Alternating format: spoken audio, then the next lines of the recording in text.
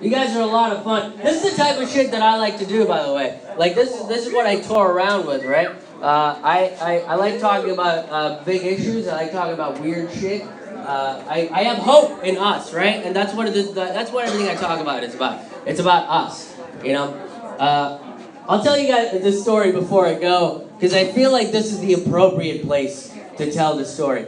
A couple years ago, like when I first started working the road, I was basically taking any gig that I could just to like get out there and do stand-up in front of different people. I got booked in Conneaut, Pennsylvania, which if you guys are not familiar with that, it's about a half an hour south of the metropolitan city of here. Conneaut Lake? Conneaut, yeah, it's right by Conneaut Lake, yeah. I got booked to do stand-up there. And I was a lot younger and like less political. Is basically what it was, right? I wasn't as political. I still had some stuff that I talked about, right? Issues that I talked about. So I was driving up there. I was living in Pittsburgh, so it's about 2 hours to get up there. The last 20 minutes of this drive was just nothing. There was just nothing on either side of me, right? There wasn't like corn or like houses. There was just fucking nothing. It's where black holes go to die. That's what's on the way to Conneaut. That's what it is. Right? So eventually, there was a light in the distance. And it was the biker bar that I was going to perform at. And I pulled up into the gravel parking lot. And usually when I perform, like I like to wear something, you know, a little bit nice. So I was wearing like a sweater and some nice jeans and boots and stuff. And I immediately walk into this bar, and nobody is wearing sleeves. Right? Like no one had even heard of sleeves in Conneaut, Pennsylvania.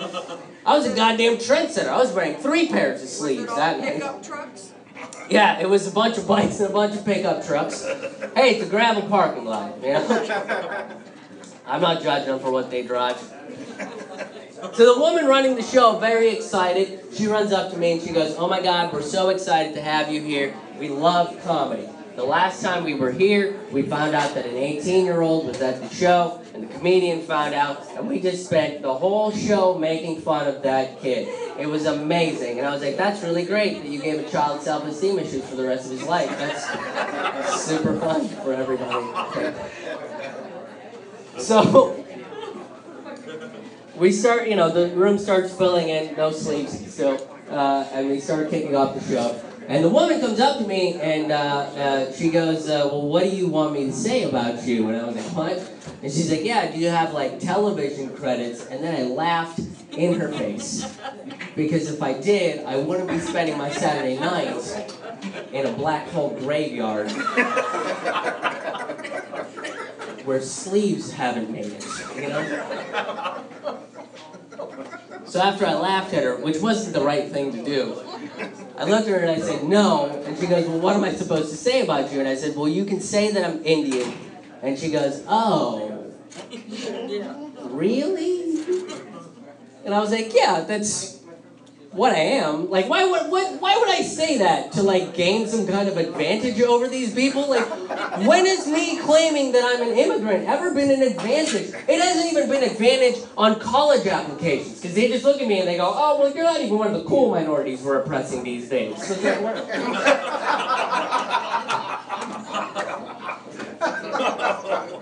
So I looked at her and I was like, "Yeah, you know, because that's what I am." And she goes, "Well, all right." So she goes up, and look, this is all sound system, right? This is like a microphone, and we're being amplified through speakers. What this venue had was a mic attached to, you know, the radio that Dave Cusack had in the movie Say Anything? You know, that's what was supposed to spread the word of comedy to the great people of comedy. So she goes up and she does her announcement, and she goes, "Okay, we're bringing up our first comedian for the evening. Now, I didn't want him to say this, but he's making me." I am not. You could have literally gone up there and just been like, "Look at this fancy homeless man we found." And that would have been a great introduction, right? Low expectations. She goes, "You know, I didn't want to say this, but he's making me. He's Indian. Please welcome Krish Mohan." No applause. And I walk up on stage and I was like, "Hey, how's everybody doing?" Still no applause. Right? So I start my act, and I was talking about being an immigrant and things like that, and it was getting nothing. It was like pure silence throughout this entire thing. And I'm just getting more and more mad, because I'm not talking about heavy shit. I didn't even talk about war, or how capitalism is destroying the country. Like, none of that shit. You know what I mean? Like, I was just like, yeah, I'm a cute Indian boy. Aren't I adorable? Look at these sleeves. Like, that's basically what I was doing. It was fucking getting nothing, and I'm just getting enraged. And I said, fuck it. If I'm going down in flames, I'm going down on my terms. So I just dove into all the religious shit that I had, everything about race. I was like, let me tell you another thing about how you treat black people. And then it was off, right? And everybody's just like, what is happening? And they're all scared.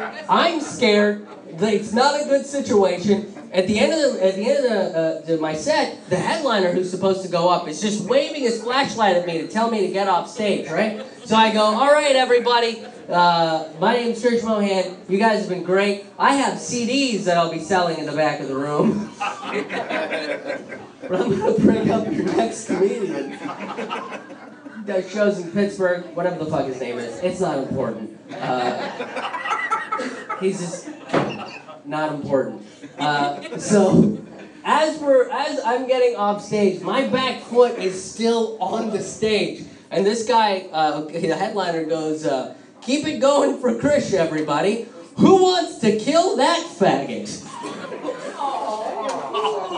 Applause break. It's the first one of the show, folks. And it was to kill that faggot, which was me. I don't know how many of you in here have walked through an entire room that has agreed to murder you. But it's a little uncomfortable. I didn't really know what to do, so I just waved to everybody. Hey! I'm old target practice over here. That's me. Don't forget, CDs in the back. A man spent 20 minutes on stage shitting on me. That's what the headliner did, right? There's like a stool, like this little bench with a sheet on top of it. And he was like, what's this? Oh, this must be the box we're going to bury Christian after the show. It is now dawning on me that I might not make it out of here alive. But I had not been paid yet. And I really needed those $125. So I sat through the rest of this man's hacky bullshit. For 45 minutes, it was just hacky shit all through the thing. And then at the end, he was selling his merch. And his merch wasn't even like buttons or like a t-shirt or not even a CD. It was chip clips. Yeah, those are, things that you put on bags of chips so you don't be glutton.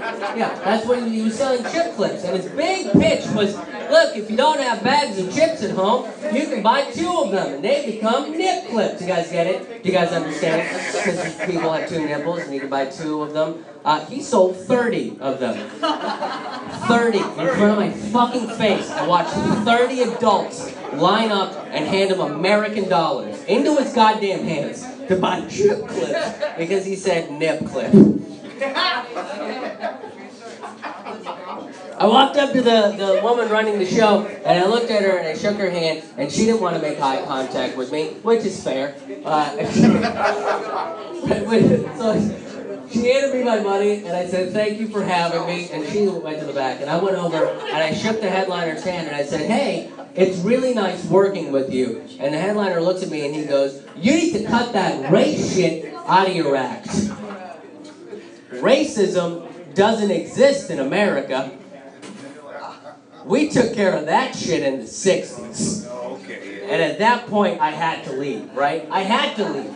That's my limit. Because if I would have stayed there, would have stabbed a white man in the face to prove that racism sure does exist.